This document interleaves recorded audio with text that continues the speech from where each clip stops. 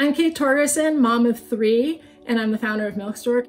I set out on a mission to make it easier for working moms to breastfeed and created a company that's transforming the realities of working motherhood.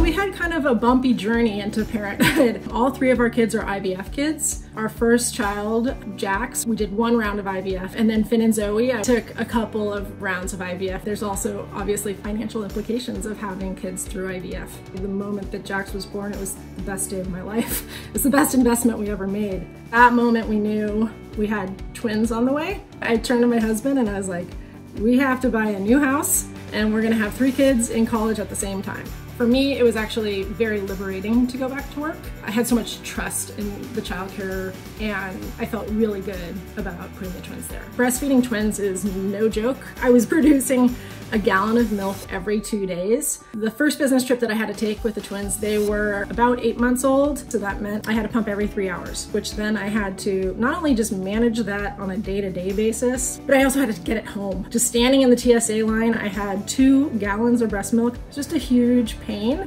and one that doesn't need to happen. I came back and I was like, I want to fix this gauntlet that pumping moms have to go through just to take a business trip. The next day, I called my dad and I said, hey dad, I have this idea. And he was like, where do we start? He's a Silicon Valley veteran. So I knew that he was the guy that could help me figure it out. He had also seen me trying to feed 3 kids, so he was very invested in solving this problem for other women. The first steps in starting Stork were already constrained by the fact that I had 3 kids under the age of 3 and I was working full time. I came up with a name, I came up with the branding, I got business cards. I was doing that during my pumping sessions. That was the only free time that I had. Stork is the first breast milk shipping solution for women, and my goal is to enable women to continue their breastfeeding relationships while they pursue their personal and professional ambitions. When Stork launched in 2015, we kind of just flipped the switch on the website and waited, and the orders just kept coming. By the end of 2015, we had 5 large clients. At the same time, the retail channel was growing as well. It was the end of 2016 when we knew that Stork, it was no longer kind of a side hustle. We were accountable to thousands of women. We didn't have any employees. It was still just my dad and me who was working later and later into the night after the kids went to bed. I had to be deliberate about how I was going to make the switch over to Stork.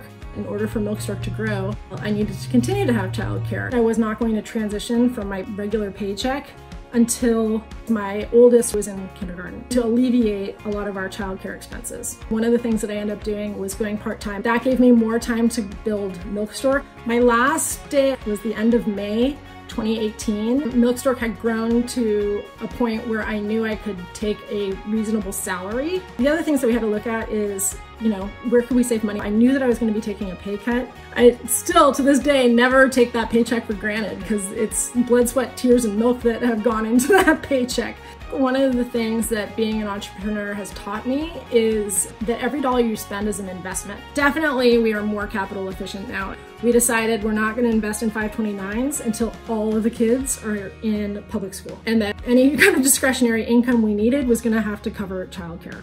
So it forced us to stagger those priorities over time in a way that was going to be realistic for our family. My relationship with money is different now. We live a fuller life now with less. I'm still not making what I made. We've made difficult financial choices, but these were investments in happiness. I'm really proud of what Stork has done in the workplace, particularly because we've played an important role in normalizing breastfeeding. You can't talk about pumping without talking about the value of that female employee on your team. I would have never found entrepreneurship without motherhood. It's taught me that I can innovate on the fly, I can survive with lack of sleep.